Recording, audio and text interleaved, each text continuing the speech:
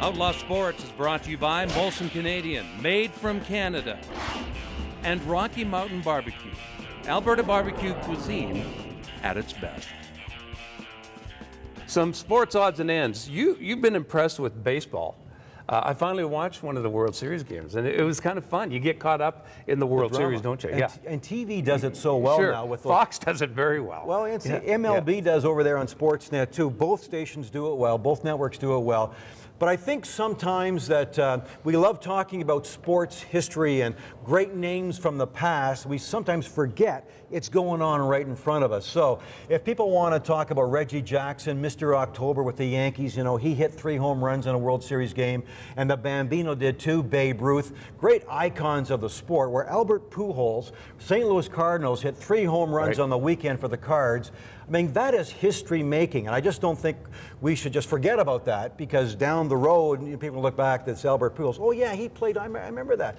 So, amazing feat, and he is going to be a free agent in the off season, and this guy is going to get big money, and he deserves it. So I just want to stop and say, wow, we're watching some great baseball right in front of us. It's not going to be a ratings winner, Mike, but I think it's great drama. Well, and you talk about who he's in bed with as far as the great legends. Reggie Jackson, that's something that's held up since 77? Right. Yeah. And to this day, they still call Reggie Jackson Mr. October, and that has taken on a name for itself when people perform.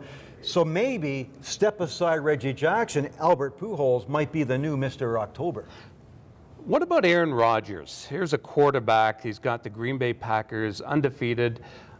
Man, this guy's just tearing everything and everyone up. I mean, he's got an arm that's second to none. He's smart. He can get out of trouble. This seems to be the golden age of quarterbacks in the NFL right now. Remember when we used to hate watching the NFL? 6-3 games, you know, you see one of those every once in a while, but now they're lighting it up like I've never seen it before. They always say, or I've heard people in the CFL say the CFL is a quarterback league, but it seems like now in the NFL that seems to be more the case with Aaron Rodgers and Tom Brady.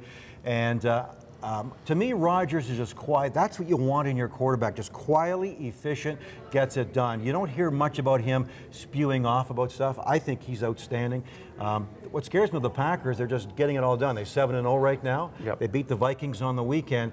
That they could trip up somewhere down the line, but I can't see that. Rodgers is the epitome of a quality quarterback and a quality person. Well, they give up way too many yards, and special teams have been sloppy, but because of him, they've been able to hide under that, all that under the rug. I mean, this guy, he's having an MVP year. There's no doubt about it. And he'll probably win MVP. Will the Packers repeat? I like to see that. I love watching that team. Yeah, I don't know if it's tough to repeat. I mean, I think they're going to have the tough competition from New Orleans. New Orleans could have beat them if they could have stopped one series. Who's the quarterback for the Atlanta Falcons? Ryan? Matt Ryan. Matt Ryan. Did you hear the words, allegedly, when he got hurt, he was stepped on by his own teammate, and apparently the Lions, right? So the Lions played in the weekend, they lost for the second straight time. Apparently some of the Lions were saying, get the cart, get him off the field. Really, really disrespectful.